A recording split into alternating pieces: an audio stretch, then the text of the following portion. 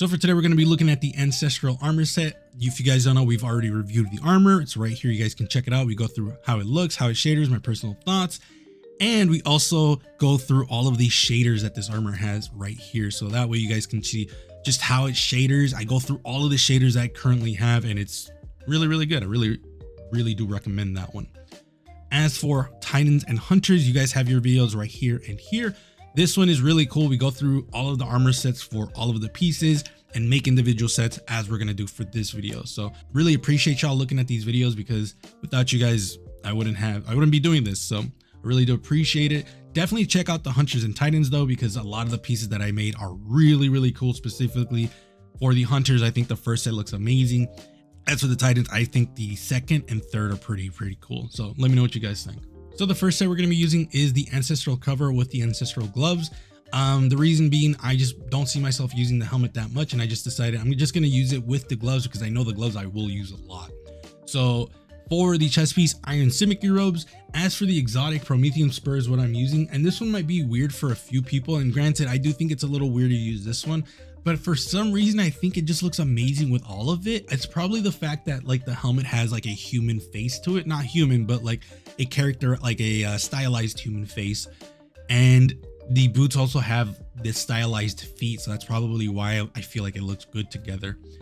And then we're going to be using the Praetorian ornament, specifically because this is Cabal themed, more so Callus Cabal themed, which for me, Callus, well, I shouldn't even be saying this because it's also the same thing for his daughter, but it's kind of like Mongolian themed, and I feel like it's enough of a like, okay, I can see why you use this type of thing. So I kind of wanted to use a Japanese inspired look, but to be fair, a lot of the pieces that I have are Japanese inspired, specifically only two after this one. So let me know what you guys think about this one. I actually really do like this set. Let me just get that out of the way. I think this looks really cool. For these shaders, Mind's Eye is what I'm using because I found it funny that it's called Mind's Eye and then the helmet has a big fucking eye in the middle, but just because I like the blue, I really think the blue really holds it all together. And then Erebos glance for the arms, because Mind's Eye did not look well with the Ancestral gloves. I think it gave it a gold, which I was not a big fan of. As for the next set, this is where we get into the Japanese look. For the helmet, Iron Remembrance hood is an easy choice with this, especially when you pair it with the Ancestral robes. I think this shit looks amazing.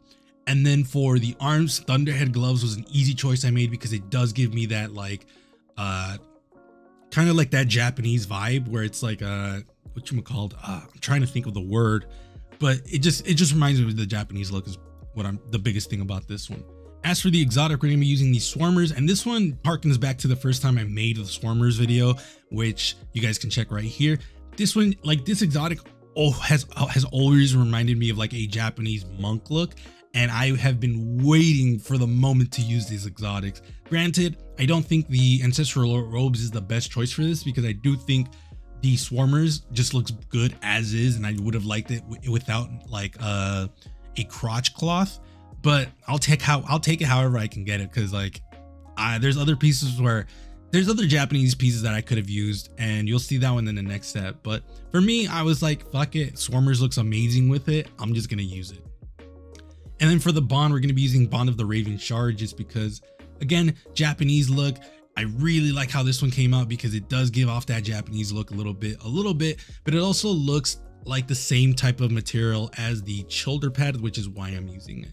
So this one is definitely my favorite set that I've made from this whole video, just because it looks amazing. The Ancestral robe looks fucking phenomenal.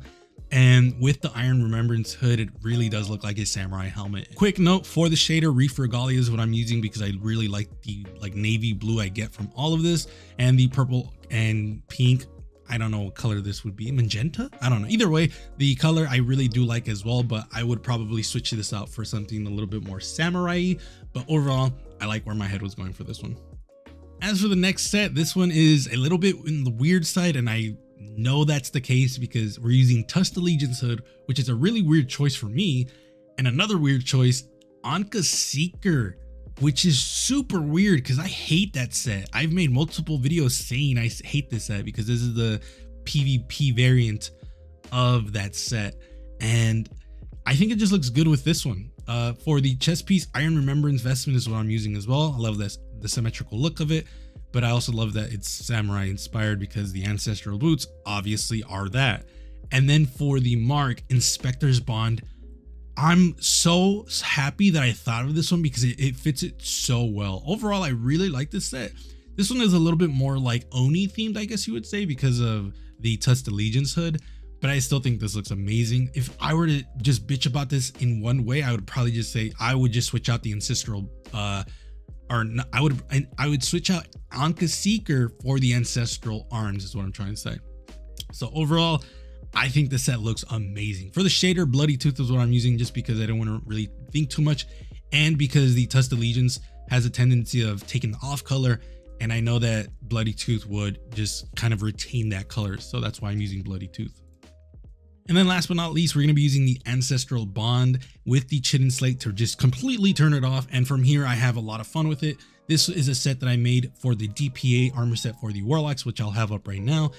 And this set is so cool. For the helmet, Arclight hood is what I'm using with the Mesopelagic shader, because with the Stalwart Tenet, it gives too much orange, and I didn't want a lot of orange in this set. Even though the arms painted Kitsune has a little bit of that orange, it's fine. It doesn't really bother me too much because there is orange in this whole set as well.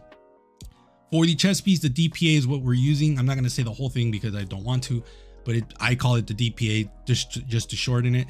And I really like this chest piece. It's really cool. For the boots, we're using the alternate conduction ornament for the Geomag stabilizers, just because I think it looks really cool, especially aesthetically when you like pair it with the Arclight hood, the painted Kitsune, and then the DPA chest piece. It almost looks like I have like electricity going through my whole body, and that's like the whole point of the whole set. Like that's really it. And then for the bond, obviously I didn't want a bond, so I just turned it off, which is super cool, and I'm happy we have that now. So let me know what you guys think. I really like these sets. To be fair, Warlocks, I think y'all want this because each set I was like, man, this set looks amazing. Even the first set, I love the first set. The first set looks amazing. The second set I think looks even more amazing just because it gives off that Japanese vibe. And even the third set gives off that Oni vibe, which I really fuck with. And the last set is just super cool, especially when we get like an arc themed season where they buff the supers for some reason, and then we can use Geomags with the Kamehamehas to, I don't know, I'm really happy with these sets. Let me know what you guys think. Appreciate you guys coming up to this point. Other than that, be safe. I will see y'all later.